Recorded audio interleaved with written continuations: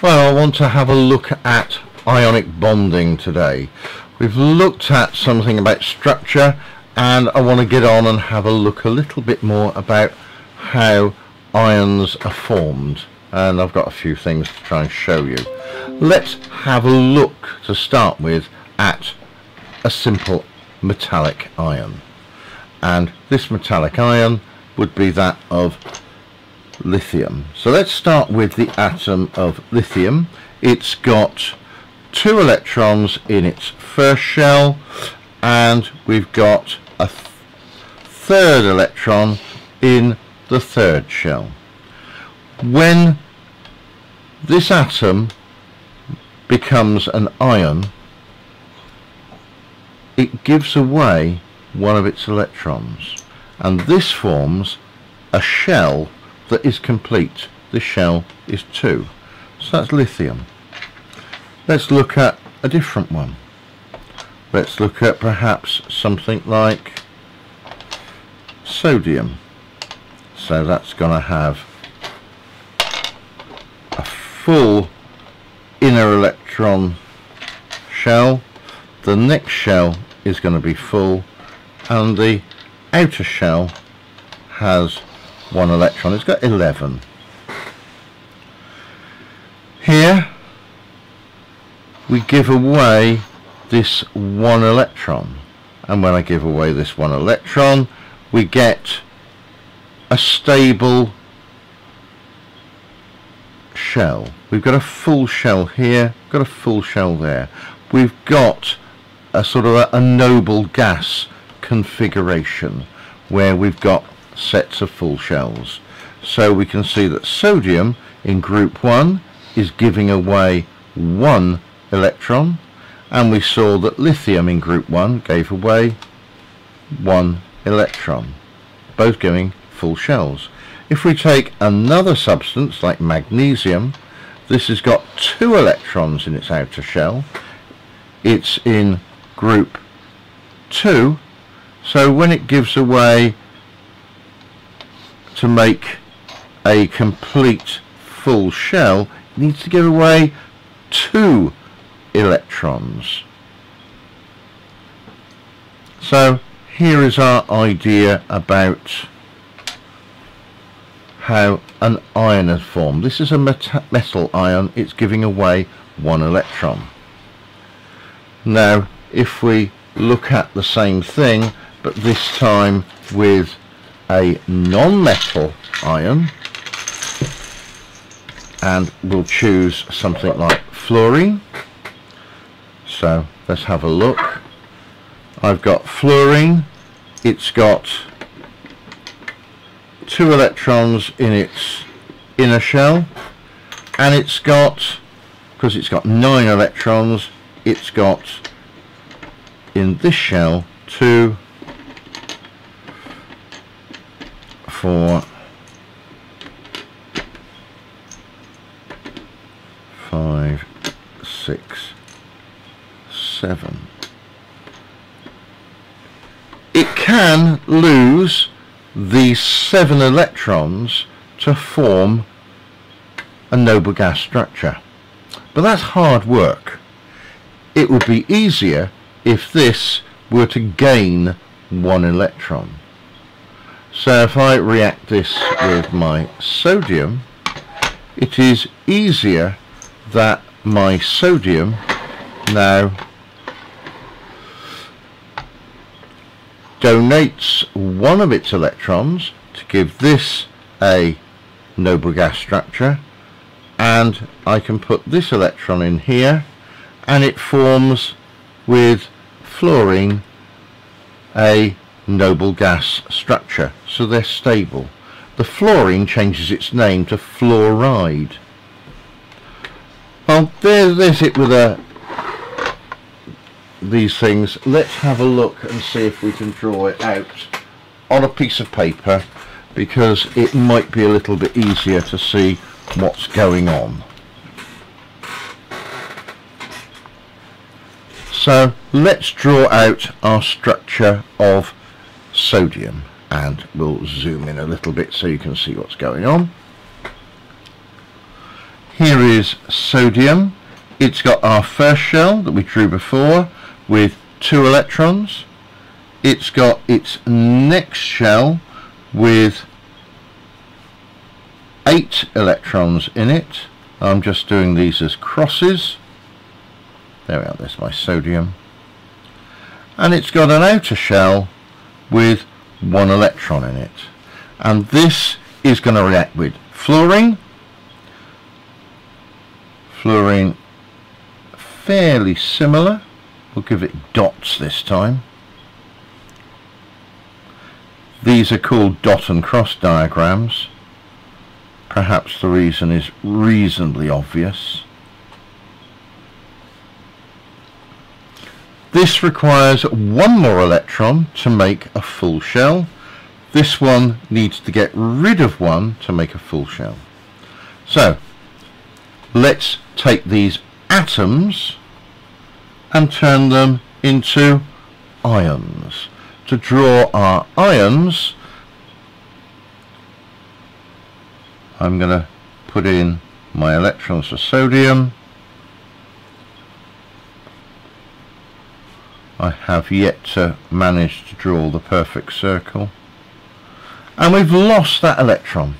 So it's complete here. I'm going to put it in brackets to show it's an ion. And I'm going to put the charge. Now I've lost 1 negative charge. Here we've got the same number of positives as the same number of negatives, so I've got sodium has got 11 protons, so 11 positive charges, 11 electrons, 11 negative charges. That's going to make it 11 positives, 11 negatives. That's going to be equal, so these atoms have no charge on them. I have removed 1 negative, so I've got 1 more positive, so this is positively charged. Let's look at the fluorine. The fluorine has now gained 1 electron to get its full shell, and it's got the electron from the sodium. I'm just going to draw that as an X. Now in reality we cannot tell any of the electrons apart. This is just for the sake of showing you where it's come from. This has now got a full shell, so it's happy, and in this full shell it's got an extra negative charge, so it's negative overall. So these ions, we've got the sodium ion, doesn't change its name, but the fluorine does change to fluoride. To give an indication, it's an ion, so the fluoride ion. Sodium fluoride, sodium chloride, sodium bromide, sodium iodide are all different ions. Had I drawn chlorine out here and I made sodium chloride, common salt, that's essential to life. But chlorine gas and sodium are quite toxic. Fluorine, really toxic. You don't want to be around with fluorine. It basically reacts with everything, which is why you don't see it used in the laboratory. So we draw a lot of these dot and cross diagrams out, but is there an easier way to try and show it? Well, I hope so, and let's go over and have a look and see what we can do here.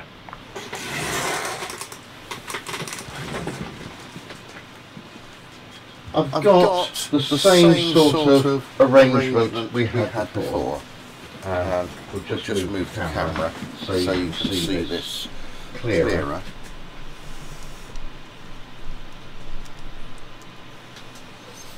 I've got my sodium atom here.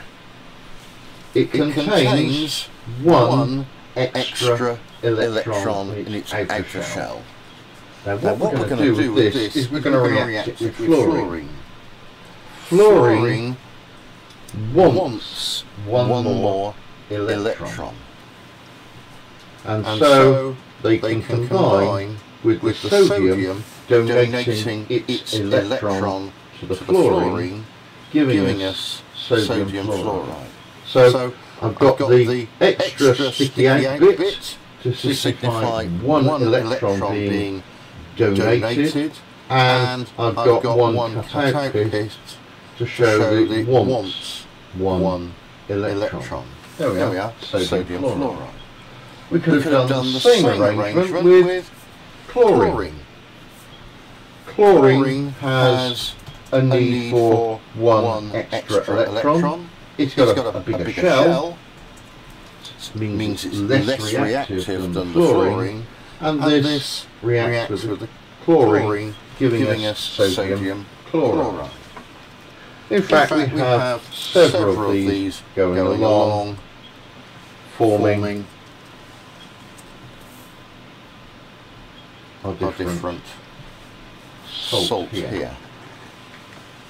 There we are. Gives an idea of what it looks like. To give a better idea of what it looks like, we can use a model. And here I've got a molymod model of a crystal of sodium chloride. And I'm using this because it's easier to try and show you what's going on. When this then reacts and combines, the sodium combines with the chlorine to form our particular bond, our sodium chloride. It doesn't do it as basically two single atoms, but there's a whole bunch of them around. And with each sodium, it's now positively charged. The chlorine's are negatively charged, so this sodium in the middle attracts different chlorines. It attracts 1, 2, 3, 4 of them around it, and one on top, and one underneath, so 6 in all. If we look at what's happening to a chlorine, then a chlorine's attracting 1, 2, 3, 4 sodiums, one behind, and one in front, which I haven't got here. So that's going to give me each sodium touching 6 chlorines, and each chlorine touching 6 sodiums, which is going to give me 6NaL, 6Cl, which is the same as just saying my substance is sodium chloride. What happens if we react a different substance? Let's have lithium comes along. Lithium, like sodium, has one extra electron to get rid of, so it reacts with chlorine, forming lithium chloride, LiCl. In the same way, we could have some potassium come along, and potassium will react with the chlorine. The potassium's got one extra electron in its outer shell, and the chlorine still wants one, so we get KCl. If we're looking at this family, we go down group 1, we've got lithium, sodium and potassium, each one in group 1, hence its name, they're donating one electron each. What about group 2? Well, let's have a look at group 2. I've got magnesium. And here we've got magnesium. And magnesium is going to react with, let's say, chlorine. going to react with chlorine. Magnesium in group 2 has 2 electrons to get rid of. And if it's trying to get rid of 2 electrons, then it needs to get rid of the other one. And it does so by reacting with another chlorine atom. So magnesium here, because it's got 2 electrons to get rid of, the chlorine wants 1, so the only way we're going to do that is have 2 chlorines, and that's going to give us the formula MgCl2.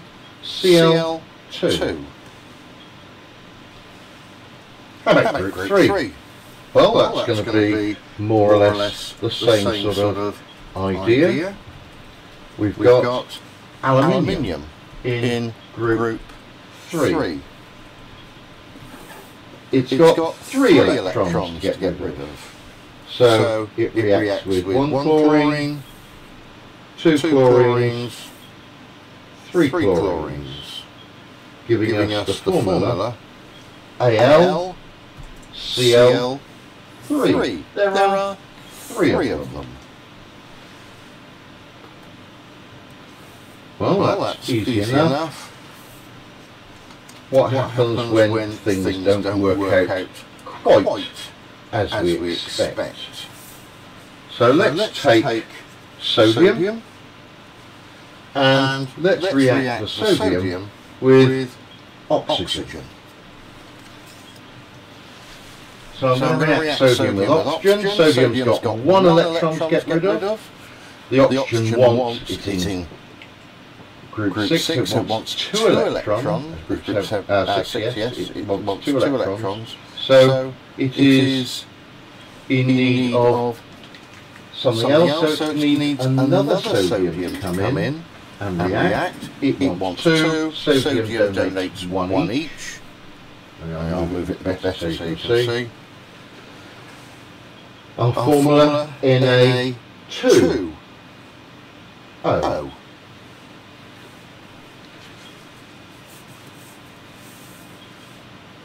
Magnesium wants to come along and react with oxygen. Magnesium gives up 2 electrons. Oxygen wants 2, so they combine, giving me the formula MgO. I'm glad you can see the difference in colour, because I really struggle here. The advantage of being colourblind. So we can get different arrangements of things. Well, there's our oxygen. We've met our chlorine, MgCl2. What would happen if we meet something like aluminium coming along? Aluminium is in group 3. So let's have aluminium. Well, that's easy. We had aluminium chloride, AlCl3. That's all easy. At least it would be if they didn't move. But how about when it reacts with oxygen? If I react this with oxygen, the aluminium reacts certainly with the oxygen nicely, and we've still got a spare electron to get rid of. Well, we can do that. We can react it with another oxygen.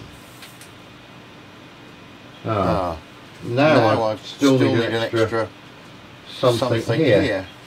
So let's bring in another atom of aluminium, forming an ion, and it reacts with another of oxygen. And there we've got the formula Al2O3. They've got the same number of electrons donated and received. Could it happen in group 4? Well, yeah, we'll look at something down there. Let's look at tin, symbol Sn. That's going to react with chlorine, tin chloride. I could get tin 1, 2, 3, 4. So SnCl4. They're not going together well, are they? I need a nice felt board for this.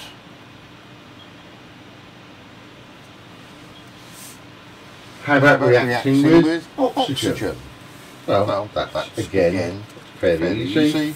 Here we are, oxygen. We need another one. So here, my tin is SnO2. We've got the tin reacting with the two oxygens. We've got other chemicals that behave differently. I've got iron. And my atoms of iron, being transition elements, can either have Fe2+, or they can have Fe3+. If iron 2+ reacts with oxygen, then we get quite easily FeO. But if this iron here reacts with oxygen, very much like the way that aluminium works, we need another iron.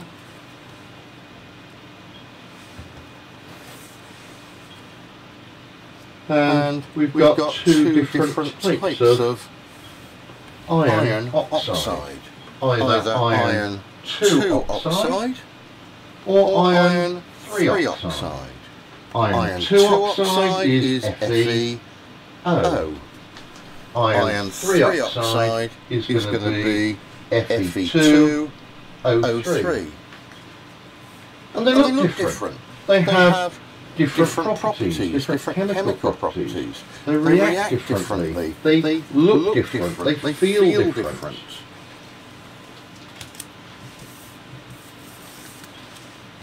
We can mix it up and cause a few more problems. How about if I meet something like a hydroxide? Here's a hydroxide. We've got HO joined together. I never understand why chemists do boring thing and we have boring chemicals, we always have some exciting chemicals. You see, if we're going to put sodium with this, we make NaOH. As far as I'm concerned, it'd be much better if we've had NaHO, because then we get ho for some quite good funny chemicals. But we don't. Chemists didn't think of doing that. So here I've got NaOH, sodium hydroxide. We want one. Similarly, if I want to make potassium hydroxide, it just requires one. But what happens if I want to make something like calcium hydroxide? Calcium comes along and it's not going to work. And what we're going to need with this is another hydroxide to form CaOH twice. There are two of them, and we would put that in brackets. Quite complicated then the way it's actually working. But with these little bits and pieces, hopefully it's a little bit easier to see how they react. So we have whole families of different chemicals. We've got magnesium and calcium, group 2, each with two electrons to give away. We've got the group 1, we've got the lithium, we've got the sodium. I'll try and put it straight for you. We've got the potassium. Group 3, we've got the aluminium. 3 electrons to donate. And if we look at these with their counterparts, we've got the halogens. We've got fluorine, wants one. Chlorine, the same, wants one. Bromine, again, wants one. Iodine, wants one. That means they all have similar properties. We might have those that want 2. And here I've just got the oxygen. I haven't bothered to go and make lots more cardboard cutouts because you can see how hopefully these are working.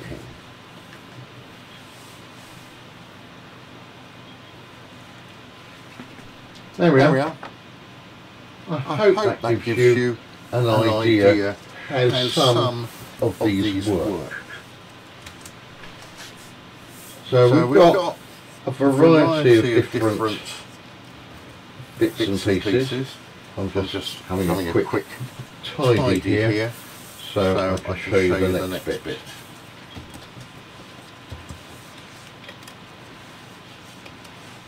Right, okay. Looking at our periodic table. Paul's going to try and adjust it then.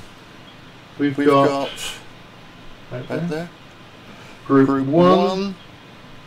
These give up 1 electron. Group 2. They give up 2 electrons. Moving over the other side. Group 3. They give up 3 electrons. 4, 5, 6, 7. They can give them up. They don't necessarily want to.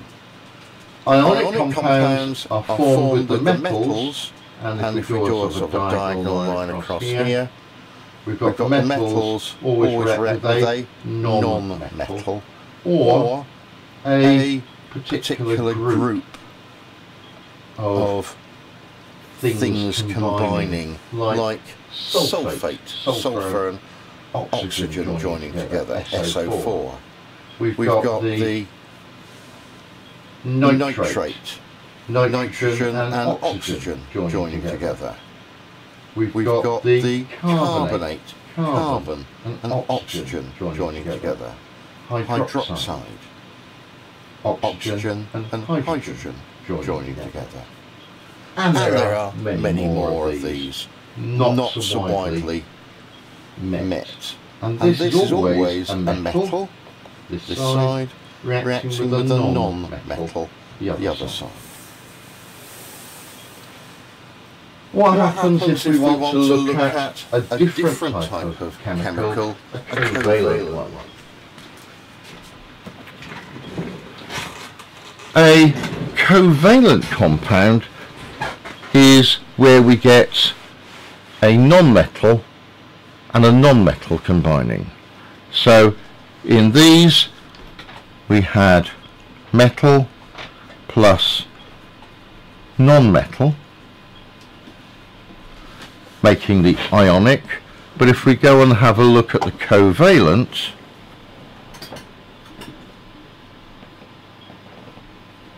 then we're looking at a non-metal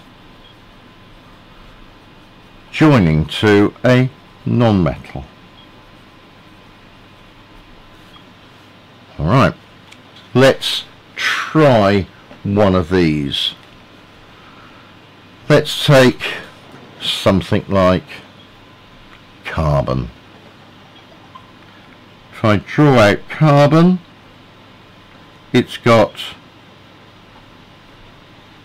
2 electrons in its inner shell, and we've got 4 electrons in its outer shell. It's got 6 electrons in all. This is now going to combine with hydrogen. We're going to make methane. Here's our hydrogen, and it provides 1 electron. Here's another hydrogen. It's providing 1 electron. Here's another one. It's providing 1 electron. And another one. It's providing 1 electron. As far as this hydrogen is concerned, it can see 2 electrons. So therefore it's a happy bunny because it can see a full shell. And so it's stable and it's happy. This hydrogen can also see 2 electrons, so it's happy. This one likewise can see 2 electrons, so it's happy. And the 4th one, exactly like the other 3, can see 2 electrons and it's happy.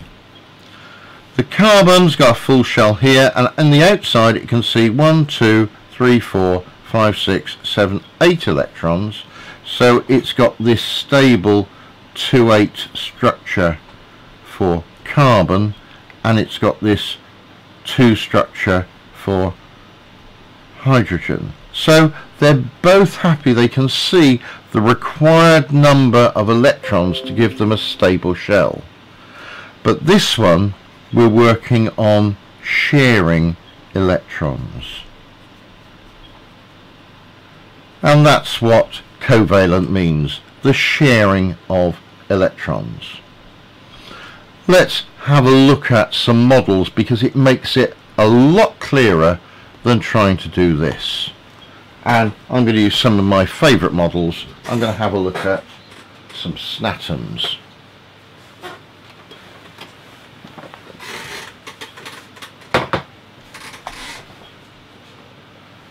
So we're going to move on here from looking at sharing in swapping in ionic to basically covalent bonding, where we're actually sharing electrons.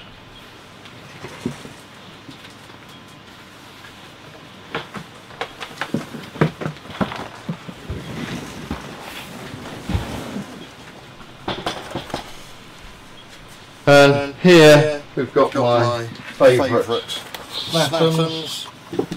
Pretty good.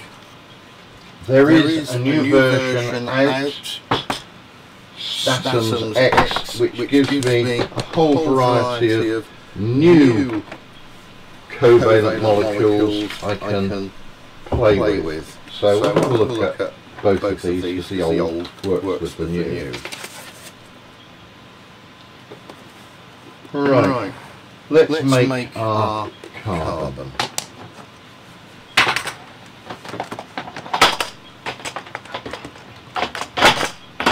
Right, space to work. Let's try taking a carbon atom.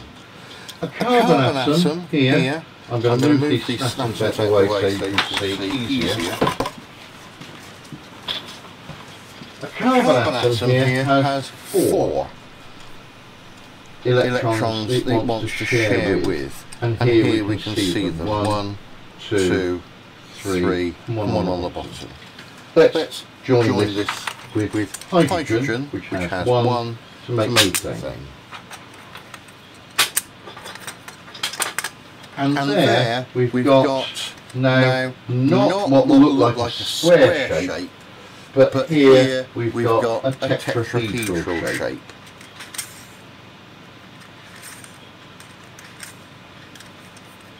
A triangular based pyramid. So this is a molecule of methane. Let's have a look at a different one. This is nitrogen. Nitrogen has 3 electrons to share. 1, 2, 3. And according to my geometry, this should be a nice planar molecule to get them as far away. But it doesn't quite work like that, because this molecule of nitrogen has some extra electrons. Let's try and draw this to see what happens.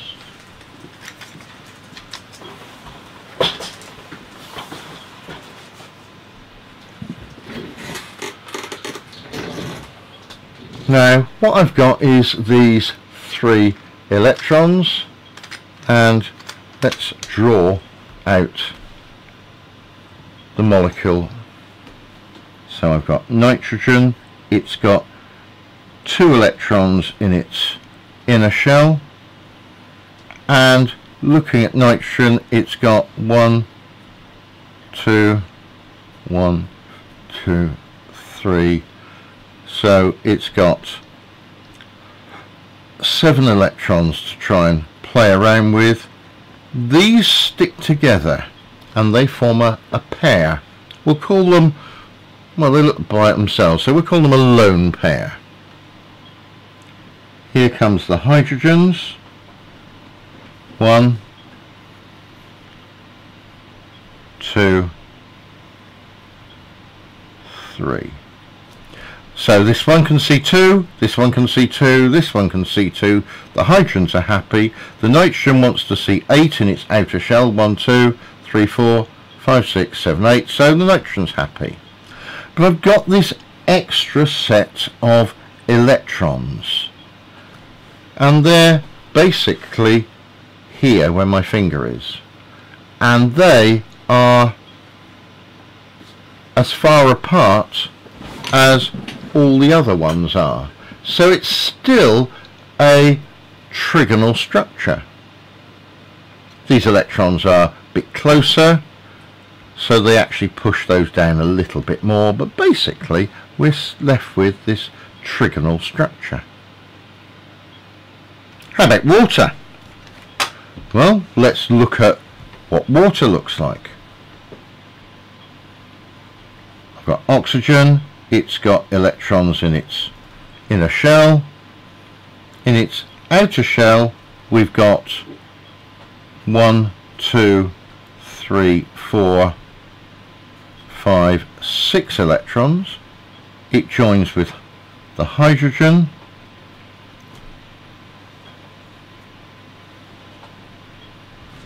and now the hydrogens, they're happy. We've got 1, 2, 3, 4, 5, 6, 7, 8. We've got this time 2 lone pairs. What does that give us?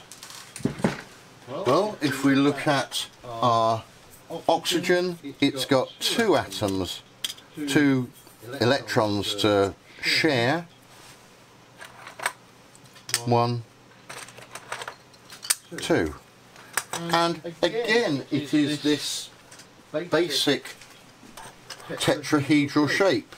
I've got 1 there and 1 lone pair there. So it's giving us the same sort of shape, and it's explaining why the water molecule looks a little bit more like a Mickey Mouse head than anything else. Rather than being straight, it's a particular way round. Right, so we've got methane, we've got ammonia, which is nitrogen and hydrogen, and we've got oxygen with the hydrogen, water. What else can we do? Well, let's look at an awkward one. Carbon here, I can react it with another carbon. There we are. And let's put on some hydrogens. And I formed there a family. This is methane, this is the next one along, this is ethane. I could in fact do the next one along. And this one, if I put the electrons on fairly cover the electrons with these hydrogens. There we are. We have propane for making what's called a homologous series. We've got 1 carbon, 2 carbons, 3 carbons. I can go on and make some more. But let's take a look at this one. What I could have done here is I could have joined my carbon not using 1 bond, but I could have used 2 bonds to join the carbon. And this makes a different molecule. We've got these little sticks to try and hold them. This is not ethane, which is that one there, but this is ethene. It has a double bond. And double bonds are really useful in chemistry because they're more reactive. So this substance is pretty useless. This is ethane, and it's pretty good for burning. And that's about it, really. Methane, as far as I know, is only really used for burning. Really, it's the most useful thing it does. But ethene is a much more useful molecule because it's got this double bond that can be broken, and that's much more reactive, and I can join it together to make lots of ethenes, polyethene or polythene, and we can make a whole variety of other chemicals. I just want to have a look at a couple more quickly. If we take a molecule of oxygen, the 2 oxygens are joined together, but both bonds are used. So this is a molecule of oxygen with its double bond. So because it's got a double bond, this means that oxygen is pretty reactive, and that's what we find in the world at large. Let's take another one. Let's take our nitrogen. This is going to make just nitrogen gas. We've got 3 bonds to use. Can we use all 3? And the brilliance of this Snatoms is yes, it will. And if I offer this in the right way, there I've got a triple bond. And if you thought you can get a lot out of a double bond, then you can get even more out of a triple bond. Nitrogen is fairly hard to break apart. It's got a triple bond. It requires a lot of energy to break off. Not 1 bond, but 2, but 3. But when it does react, it forms quite reactive chemicals. And we notice that most explosives have got nitrogen in them because it is so reactive. So we've got this idea of bonds with Snatoms. Now I'm going to finish by having a look at a different way of looking at these molecules.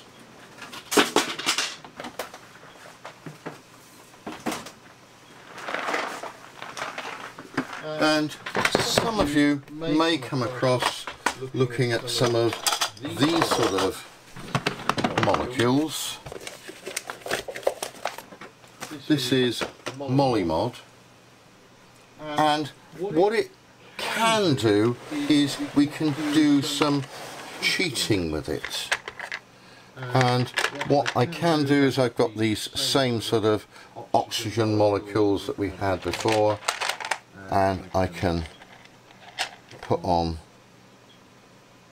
my hydrogen. They don't join as well as the Snatoms. You have to really work at these to try and push them in.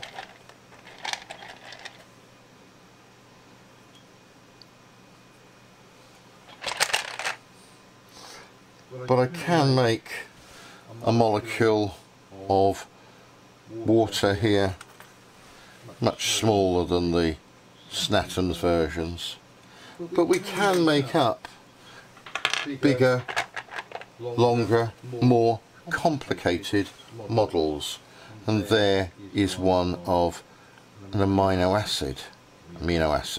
It's got a double bond here with its oxygen, and it's got a short carbon chain with a nitrogen on it. We generally choose colours: blue for nitrogen, black for carbon, red for oxygen, and white for hydrogen. And we can build up all sorts of molecules with this. But I want to finish by showing you this little thing. I'm going to build a molecule of water, and I'm just going to take this apart, because oxygen really has 4 bonds. So there's one.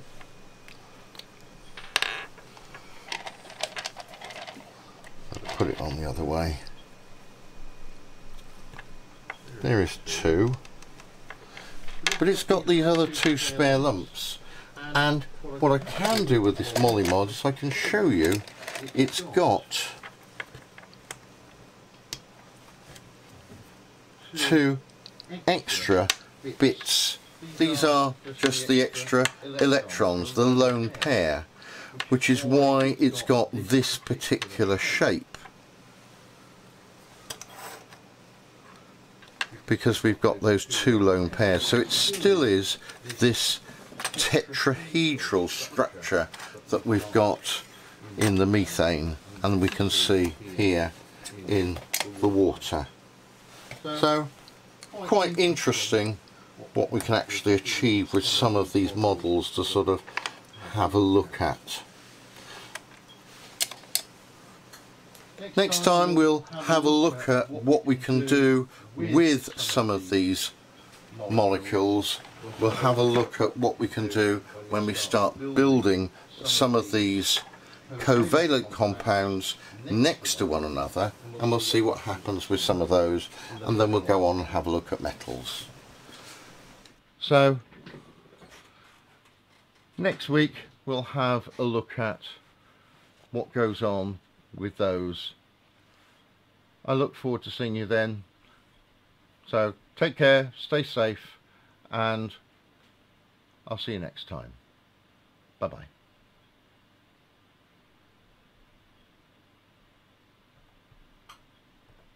How long?